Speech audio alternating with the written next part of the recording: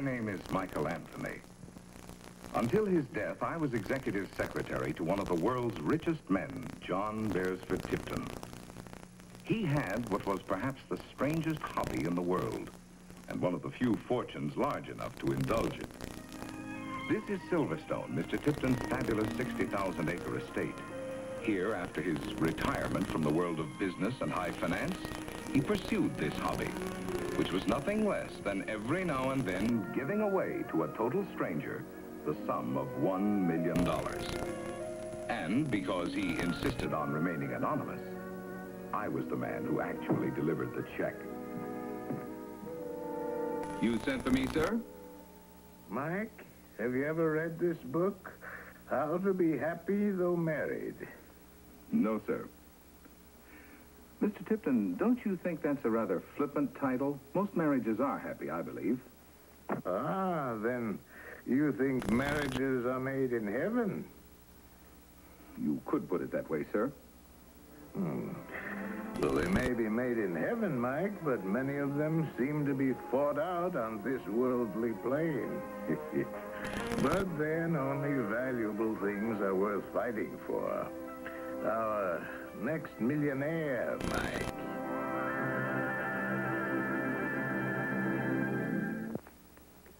Harry Emerson Brown had been married for 9 years. He had a pretty wife, an 8-year-old son, a 3-year-old first and second mortgage, also a half-paid-for car, and a house full of furniture bought on time. Bang, pow, pow, bang, pow, bang, pow, bang, pow, pow, bang, pow, pow, pow. Why are you sleeping on the couch, Pop? Bobby, time to get dressed. Pop's sleeping on the couch again. Yes, dear, I know. You run along. I'll be in a minute. Bang, pow, pow, bang, pow, pow, bang, pow, pow. Well, we did it again. So? Oh, caught a cold sleeping under those windows, didn't you? No, I feel fine. I guess it was my fault last night. I'm sorry, Harry. Oh, that's all right. I was to blame, too. No, you weren't. It was all my fault. Well, I said a lot of things I really didn't mean. Marge.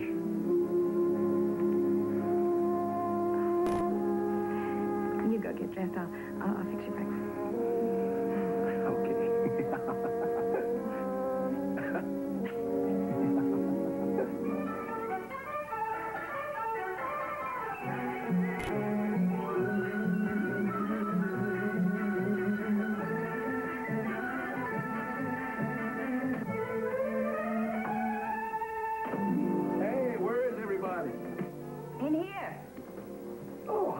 You're late.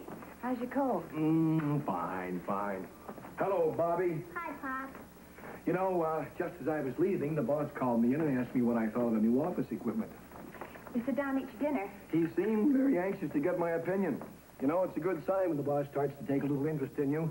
It's those little things you can add up to a raise, and we certainly could use one. You better eat your soup while it's still hot. Oh, honey, you don't seem very interested. Oh, of course I am, dear. Don't be silly. Silly? My teacher was awful silly today. Kept asking me questions I couldn't answer. Well, Bobby, you know something? It takes quite a few years before you ever learn all the answers, if you ever do. Oh, it doesn't need salt, Harry. Taste it first. Oh, this darn thing doesn't work. Well, it always sticks when the weather's damp. It wasn't damp yesterday, and it didn't work then either. I'll put some rice in it. Honey, I don't want any rice. I want the salt. Better pour some salt over your left shoulder, or you'll have a fight with somebody. That's just an old superstition, Bobby. But that's what you told me yourself. I did? It's too salty. Well, you don't have to eat it, Harry. No, well, go on ahead and tell me, honey. I did it myself. Yeah, this is probably all dried out now, but I had to keep it warm for you. Meatloaf again? Again? We haven't had it in weeks. I had it for lunch today. Well, how am I expected to keep up with your luncheon menu unless you want to call me at noon? Eat some macaroni anyway. I'm not hungry. You're tired. Eat your dinner. You'll feel better. Remember, feed a cold and starve a fever. Marge, I don't have a cold, and I'm not tired. Bobby, if you've finished with your homework, it's time for bed now. Come on. Night, Pops. Better pull some salt over your shoulder. I think you're right, Bobby. Good night. Oh, Bob. Can't wear your guns to bed. But suppose I need them. All right. I'll hang them right here on the bedpost where you can reach them. Good night, honey. Now, Harry, what was that all about? What was what all about? You know what I mean. If I knew what you meant, I wouldn't have asked you. Look at me, Harry. We ought to have a talk. We talked. Yes, but we ought to be able to talk things over calmly. All right. We'll talk calmly. What's the answer, Marge? We never quarrel about anything big. Always about little things, like last night. All I said last night was, I'm sick and tired of finding your bobby pins in my ashtrays, and pow! But you didn't have to act as though I'd committed a crime. I thought you said we were going to talk about this calmly. But I'm being perfectly calm. You're the one who always raises your voice about things. I raise my voice. Yes, I you never raise my voice. Oh, I now, want to talk Harry. about things calmly. Calm.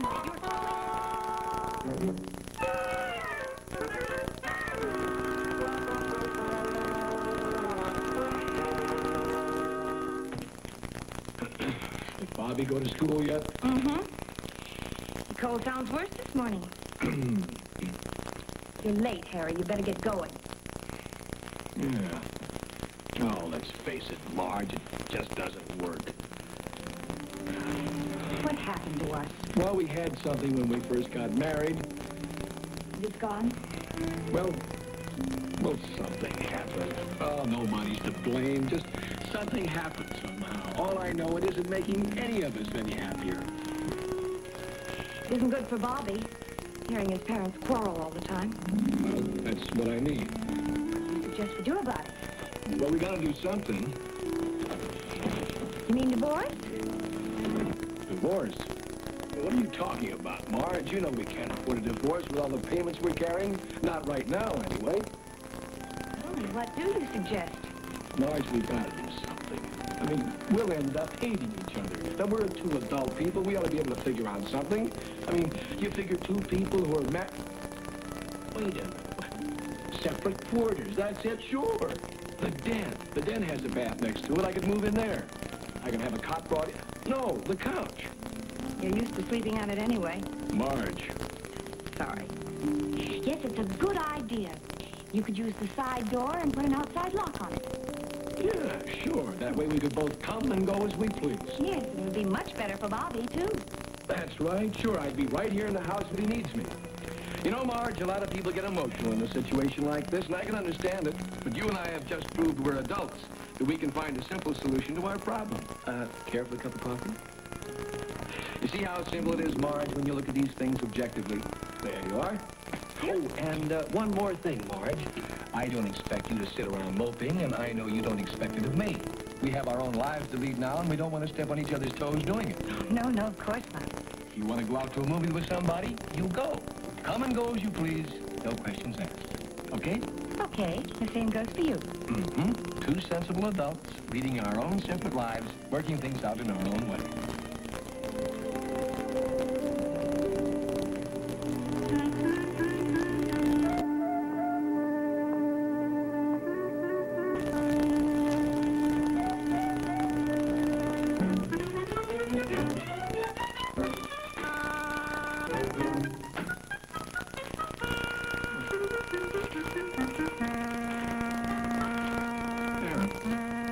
Here is the key to the side door. Marge.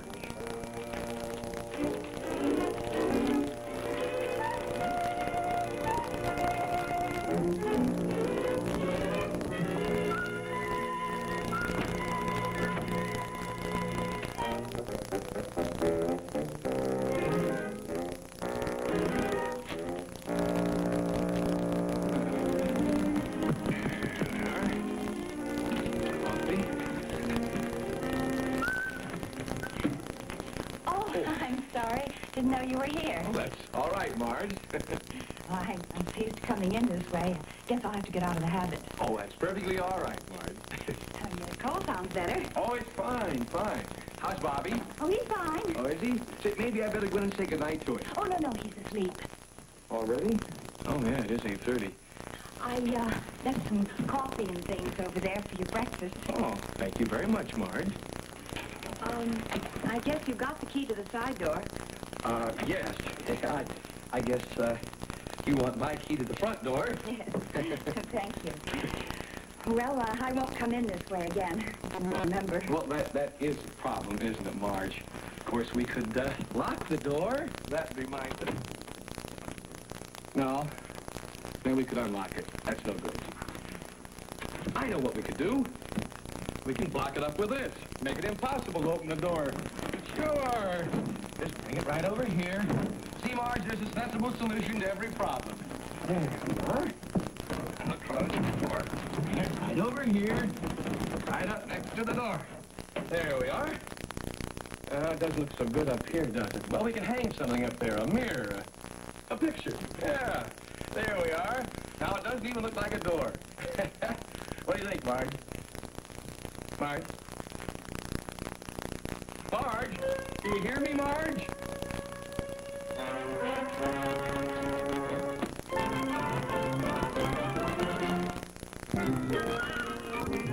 I just hate to see my friends split up. But I guess it's just one of those things. Well, it's better this way, George. Marge and I are adults. We're sensible people. We're still friends, free to live our own lives. Well, how about living a little with Betty and me tonight? We're going to a movie. Well, gee, thank you, George, but I hate to horn in on it too soon. Oh, you wouldn't be. Betty's always liked you. You don't want to mope around here. Oh, wait a minute, buddy. I wasn't moping around here. Why, if you hadn't dropped by, I was going to go out and go bowling tonight. Go bowling some other night. Come on along with us. Well, okay. Hey, there's a good picture down at the beach, you know. Oh, really? That sounds like fun. Hey, how about a golf game Sunday? Suits me. I can still beat you. I'm not having dinner with us. Betty's cousin Linda's here, visiting from the east. You can help us show her a nice town. Okay. And she's pretty, too. Oh, really? That sounds like a pretty good idea. Who's that? Well, how do I know? I'm probably a friend of Marge's. I mean, she has a right to go out if she wants to.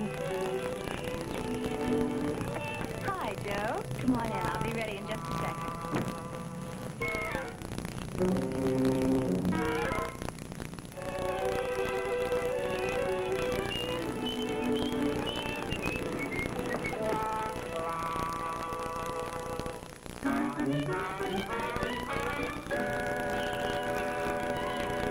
Thank you, Joe. I had a wonderful time. Bye-bye.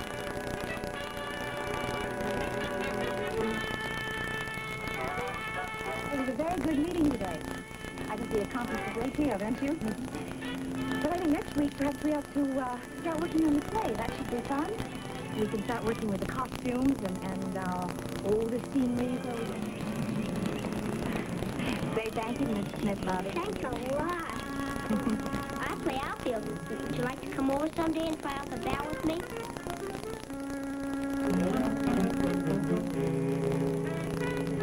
Well, hello, John. Susan, it's nice to see you again.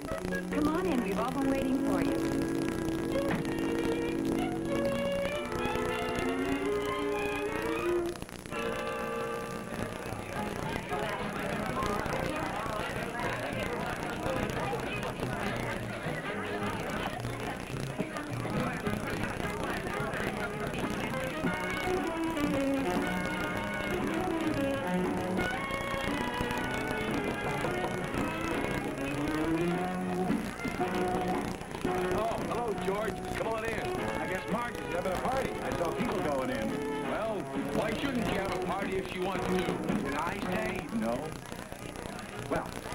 I told Betty and Linda we'd pick them up at 8.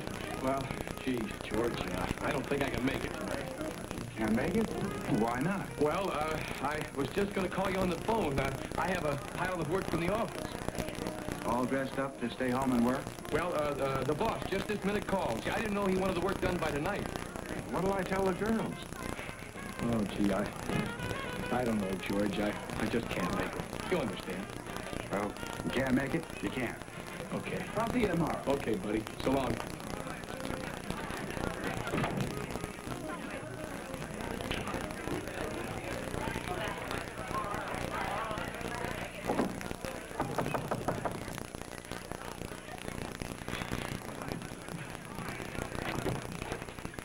Good evening.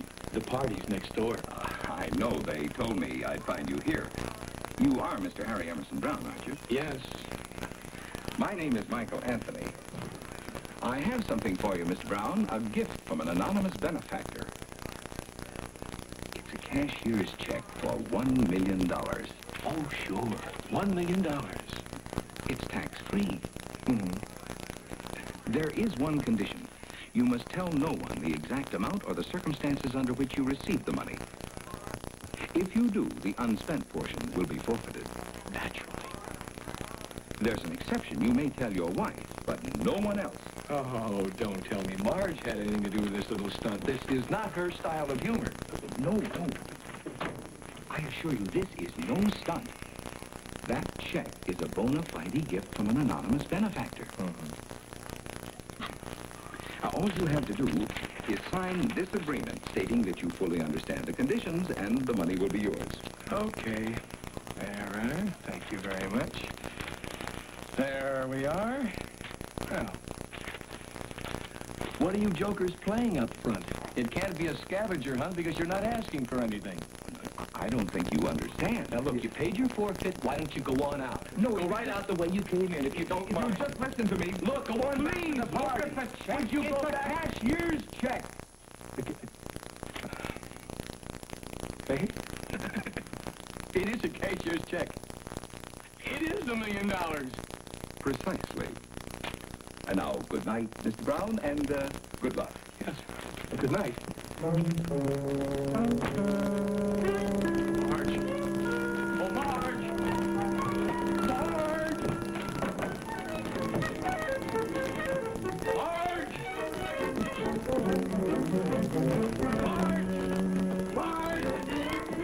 Marge!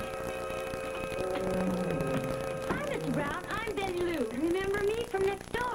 I'm babysitter. Yeah, fine. Let's go. Hey, where is everybody? I don't know. They all went out someplace. Oh, swell.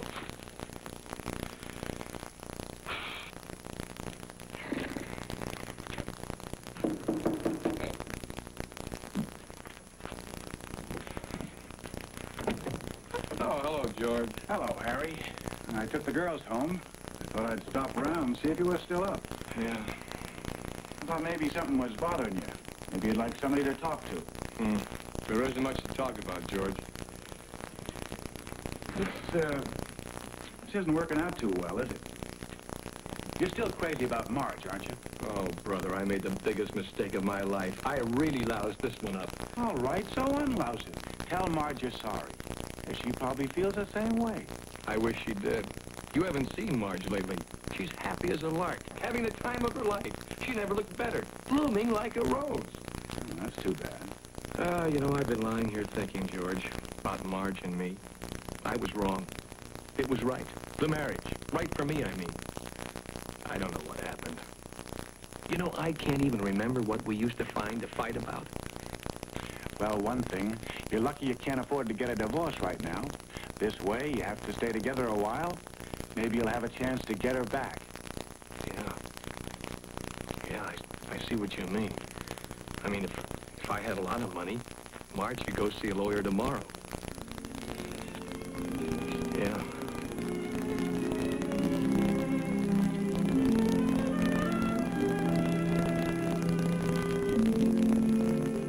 Hello? Charlie? Harry. Say, will you tell the boss I won't be in until this afternoon? Well, it's a personal matter on important personal business. Yeah, okay. Well, thanks, Charlie. Goodbye.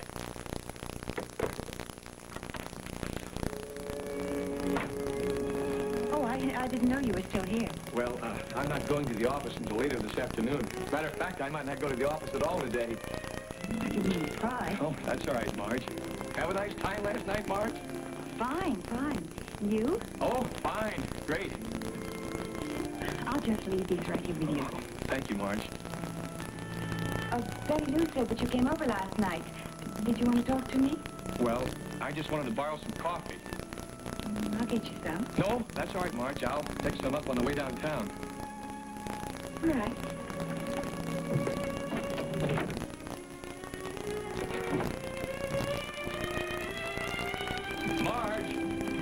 Marge, would you come here? Come here a minute.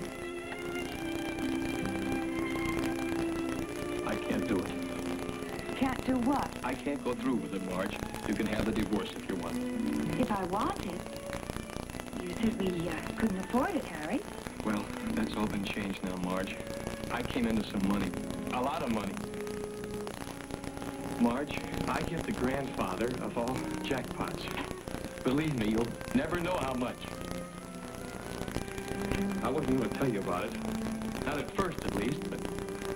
well, that wouldn't be fair to you. I had my chance and I muffed it. The least I can do is give you a second chance to be happy. Thank you, Harry. That's very thoughtful of you. I don't understand about the money, but I think it's wonderful for you. And I said I was a reasonable adult, figuring everything out calmly and sensibly. No emotion. I'm about as adult as Bobby and not even half as bright. I don't blame you for wanting a divorce, Marge. I should have realized I loved you before it was too late. What did you say? You can start divorce proceedings whenever you want to, Marge. No. What did you say about realizing too late? What did I say? About realizing too late that I love you? Would you mind saying that again? That I love you? Again. I love you. That's all I ever wanted to know. That's all you ever had to say.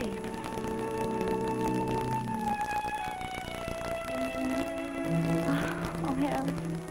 I've been so miserable without you. So am I. Believe me, I'll never do anything so uncalm and unsensible again.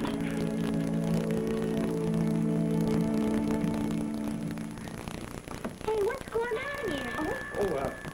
Nothing, Bobby. Everything's fine. Bobby, what are you doing home from school? I don't know. I guess I answered too many questions. Hey, Bob, do you really like sleeping on this thing? No, I don't, Bobby. This couch has got to go.